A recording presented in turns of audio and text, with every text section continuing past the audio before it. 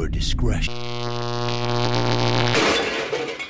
you're listening to this, you are the resistance.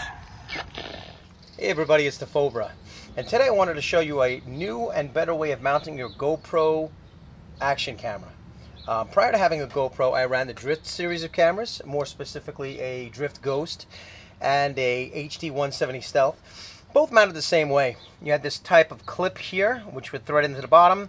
It had a ratcheting mechanism, and you could align that angle there, and between this and the rotatable lens you could get just about any angle that you wanted, match any contour of any surface you were mounting it to, and it was great for that.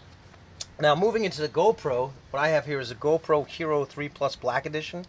It's mounted in the Sena waterproof case with the Sena GP10 Back on it, but it doesn't matter because all GoPros mount the same. You have the two tabs that slip down, and those go into the three tabs.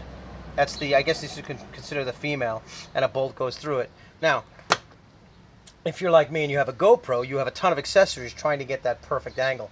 So matters so much so that I have my nice Pelican case here. I keep all my cases and accessories and mounts in. You have your short base, you have your extended J-hook base, you have your longer reach mounts, you have a shorter ones, you have the one that does the other angle, and between putting together here with some thumb screws, putting together what you need, trying to get that perfect angle, it's a real pain, and there's something better. I'm going to show you right now. Now, the way the bases mount, they all mount in the same style GoPro base, whether you're using a curved or a flat mount, so it doesn't matter. This is a screw U-joint. Okay, this is the one that I use on the front of my helmet, and it's composed of two pieces I'm going to show you. You have the base, and here are the bases that are available. You have the short base, this is the medium base, and this is the long base. Now the base is only part of it, and on top of the base, you can see from my front chin mount I'm using the medium base.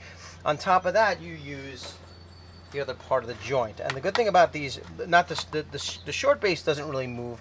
It's kind of similar to a standard GoPro, but the long and the medium, you can see, you can rotate this, and that's where the real adjustability comes from. Not only that, but then you have this piece, and that's also adjustable. You can rotate this. Now it's kind of tough to show you, so what I did was I have a long and the screw U-joint together, mounted together, and I'll show you what that looks like. Kind of looks like that, but here's one that's assembled.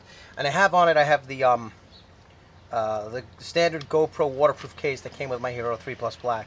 And what's cool is they don't have thumb screws, they have Allen wrenches, which is kind of cool because you could set it and forget it. And what I'm going to do is I'm going to put this is my side helmet mount setup. I'm going to put it on there. I'm going to show you the adjustability and all the movement you can get on it, the full range of motion when mounted on my Shoei RF1100 helmet. Okay, so this, I'll put this up here. This is my side helmet setup. You can see that it's clicked into the side mount. I can get this adjustability here as well as the adjustability here. So what you end up with is a ton of adjustability. I mean, you can the movement that you can get from the side mount is absolutely unbelievable. You can really tailor it to exactly what you want. And best of all, once you like it, you tighten up the Allen head screws, and in the joints themselves there are Phillips head. You take this Phillips head works perfectly, tighten it up, and you never have to touch it again. And if you're using the waterproof housing, it's really great because you can leave the housing on at all times and just pop the back out, and you're set and ready to go. And you can just take the camera in and out there, and you can leave this on at all times. So that's the side mount that I use there, and I really like it. Although I'm not a big fan of the side mount, I usually use the chin mount, and I'll show you that in 1 second now. My Shoei RF1100 helmet presented an interesting problem. The front of it is not exactly flat, and it's not exactly curved, so neither of the mounts really worked well in the direct center. So what I did was, as you can see, I took the curved mount and I mounted it off center.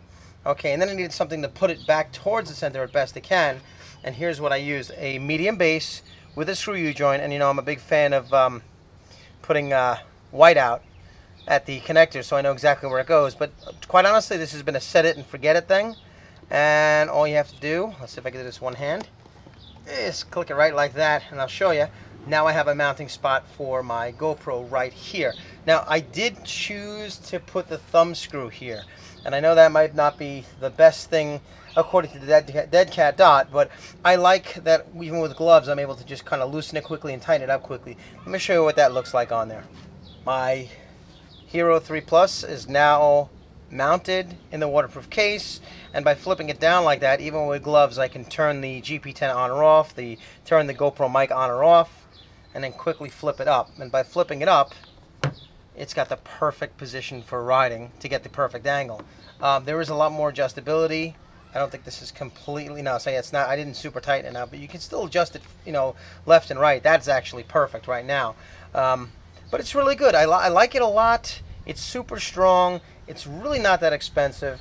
It does a better job than, you know, putting all these things together. It's a lot cleaner too, without the thumb screws, except the one thumb screw right there. Overall, I really like it. It offers a lot of adjustability and customization. And I mean, I can even have, if I really wanted to be crazy, I could put two cameras if I had them, one there and one there. But I just really like it. And the good thing about it is that once you find something that works, you just tighten it up and you never touch it again. It always gives you the right angle.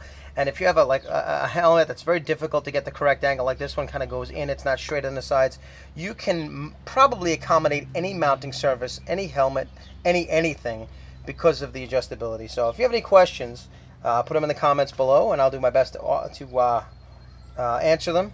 Otherwise, I'll put a link to Dead Cat Dot's website and you can check them out there. All right, thanks everybody for watching. Ride safe. See ya.